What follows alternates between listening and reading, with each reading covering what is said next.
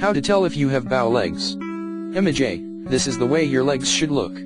As you can see, your knees and ankles should be touching when you stand up, and 4 separate windows should be formed, which should be between the foot and the ankle, above the ankle, directly under the knee, and above the knee in the lower part of the thighs. Image B.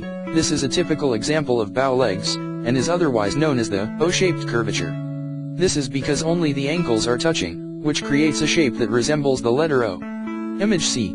This is known as an X-shaped curvature, or knock knees, because the knees are typically touching when standing, but the ankles are kept apart, which creates a shape that resembles the letter X.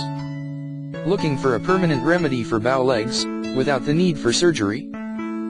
What you need to do to fix your bow legs once and for all, and enjoy perfectly straight and attractive legs for the rest of your life.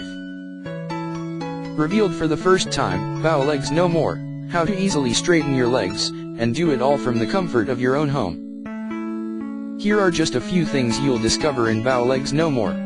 The reasons why people have bow legs and knock knees, and what to do to avoid this condition altogether.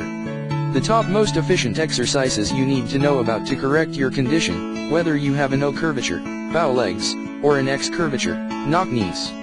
How to strengthen, tone and define your leg muscles to support the process and accelerate your journey towards your perfect legs. Find out bow legs no more full review using the link below.